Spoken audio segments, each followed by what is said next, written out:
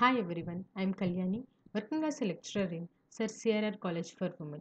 Today I am going to discuss about shellfish culture, one of the paper in the fisheries subject, semester 5.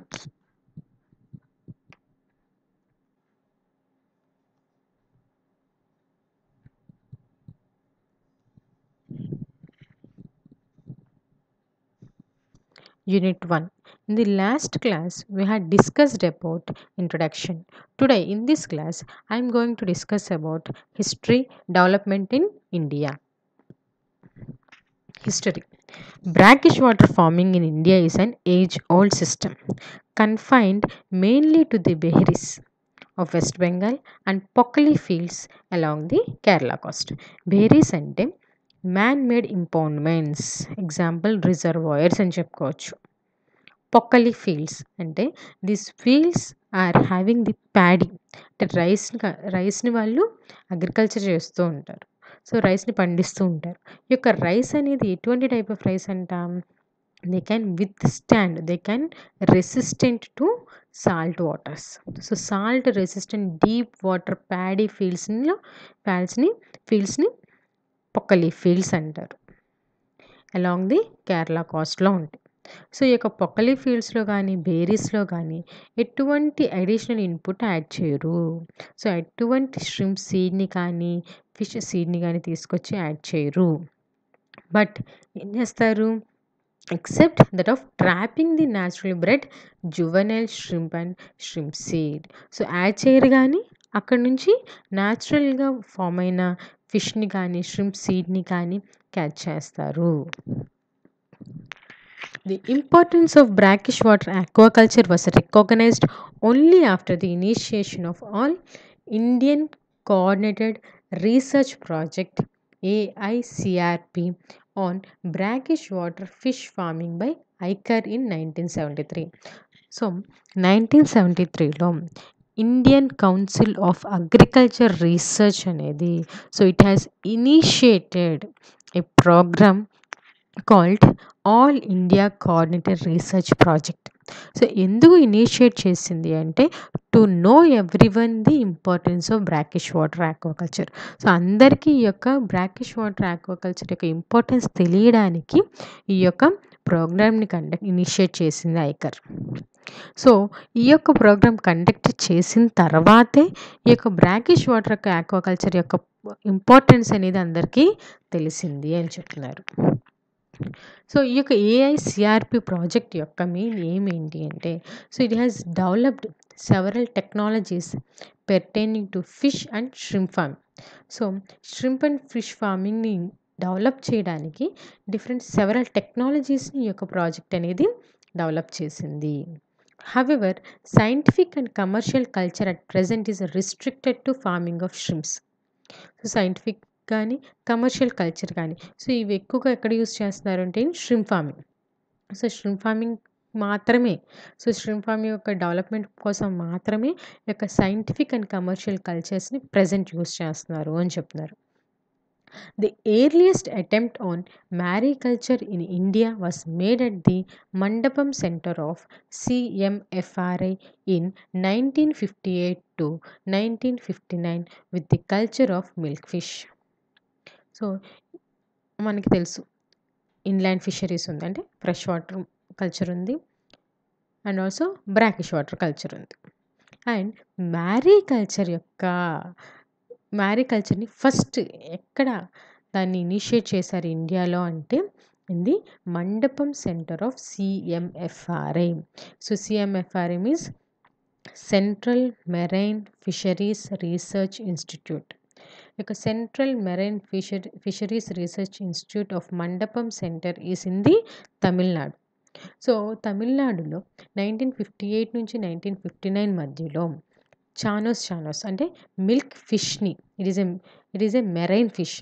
So ఆ ఫిష్ని use చేసుకుని మ్యారీకల్చర్ యొక్క attempts అనేవి start చేశారు అని చెప్తున్నారు. CMFRI has developed various technologies for a number of species including oysters, mussels, clams among sedentary species as well as for shrimp and finfish.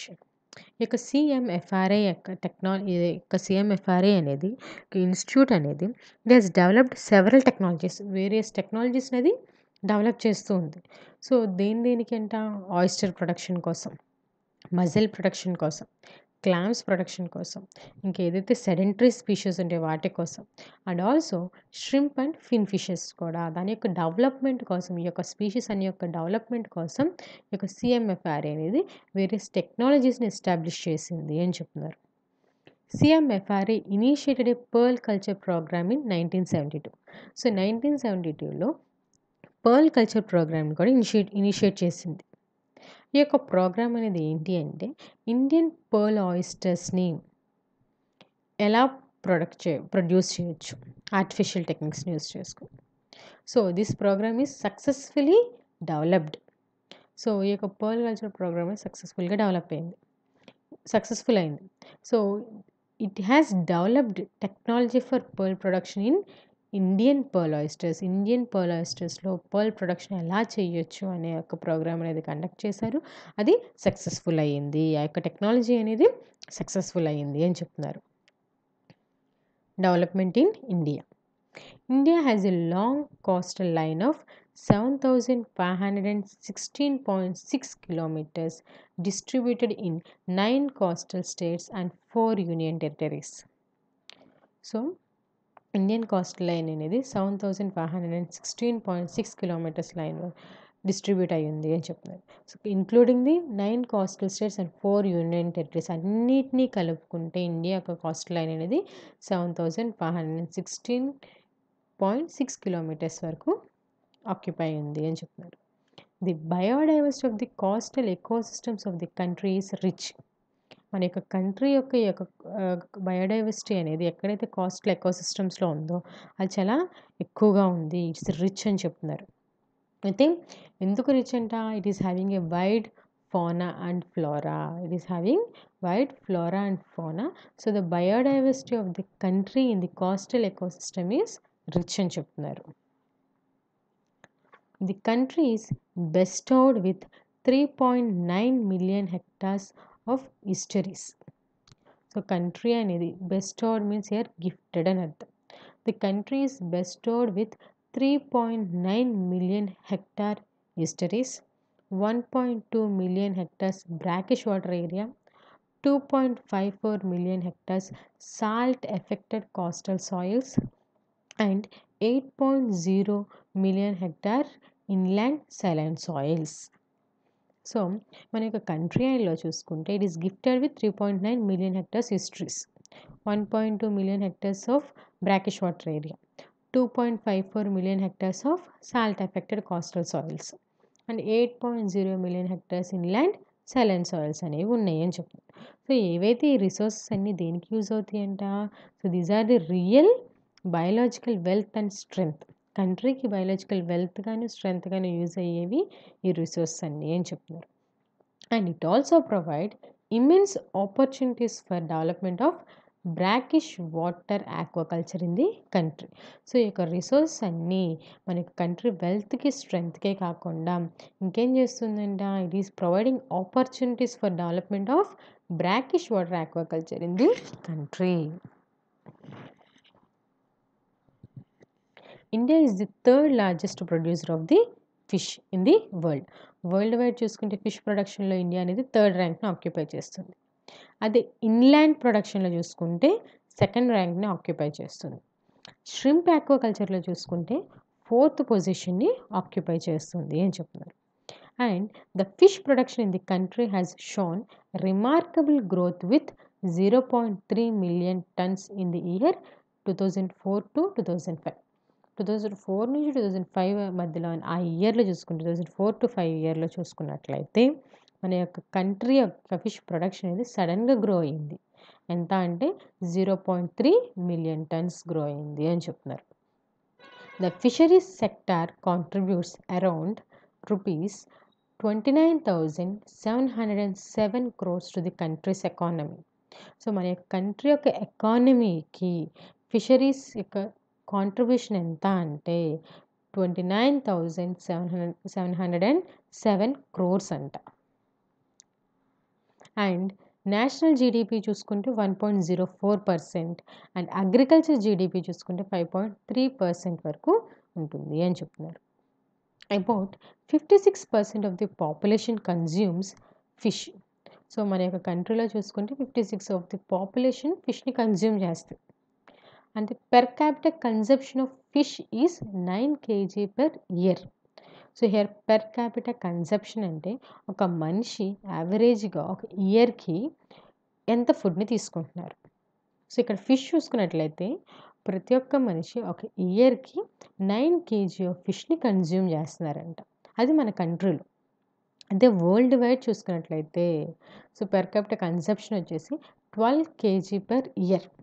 So ఒక year మొత్తానికి ఒక మనిషి వచ్చి 12 kg ఆఫ్ ఫిష్ని కన్జ్యూమ్ చేస్తున్నారు అని చెప్తున్నారు యావరేజ్గా. The brackish water aquaculture sector has great potentials to meet the challenges of the security basket of the country and to generate employment and attract foreign exchange. So brackish water aquaculture సెక్టార్కి అనేది దానికి is having great potentials, is having great capacity అని చెప్తున్నారు. ఎందుకు అంటే it can meet the challenges of the food security basket of the country. మన యొక్క country యొక్క food నీడ్స్ని అది సాటిస్ఫై చేయగలదు. సో అటువంటి కెపాసిటీ అనేది ఒక బ్రాకిష్ వాటర్ ఆక్వాకల్చర్కి ఉంది అని చెప్తున్నారు. And to generate employment and attract foreign exchange. So ఎంప్లాయ్మెంట్ని produce చేస్తుంది. సో బ్రాకిష్ వాటర్ ఆక్వాకల్చర్ ఉండడం వల్ల ఏమవుతుందంటే అన్ఎంప్లాయ్మెంట్ అనేది కూడా తగ్గిస్తుంది. సో ఎంప్లాయ్మెంట్ని ఇంక్రీజ్ చేస్తుంది అని చెప్తున్నారు. And also attract foreign exchange అంటే ఎక్స్పోర్టింగ్ మన నుంచి ఫిష్ని వేరే కంట్రీస్కి ఎక్స్పోర్ట్ చేయడానికి కూడా ఇంకా బ్రాకిష్ వాటర్ ఆక్వాకల్చర్ సెక్టర్ అనేది యూజ్ అవుతుంది అని చెప్తున్నారు. సో దానివల్ల మనకి ఇన్కమ్ అనేది పెరుగుతుంది అని చెప్తున్నారు. Brackish water aquaculture is సినోనిమస్ to shrimp aquaculture. So brackish water aquaculture, shrimp aquaculture రెండు సిమిలర్ అంటున్నారు.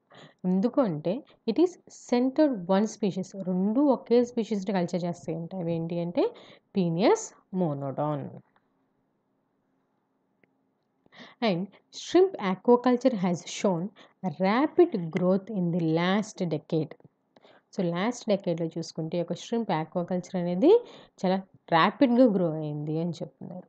సో ఎంత అంటే it increased from 30,000 tons in 1990లో 30,000 tons ఉంది.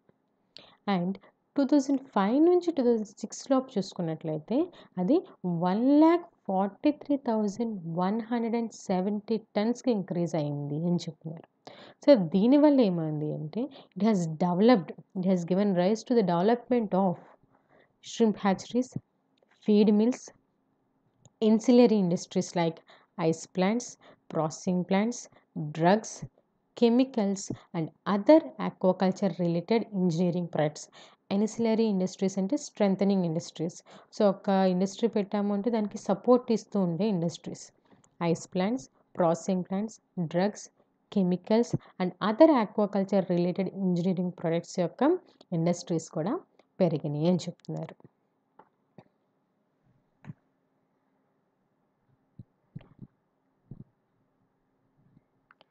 This is all about the history and development of brackish water farming in India.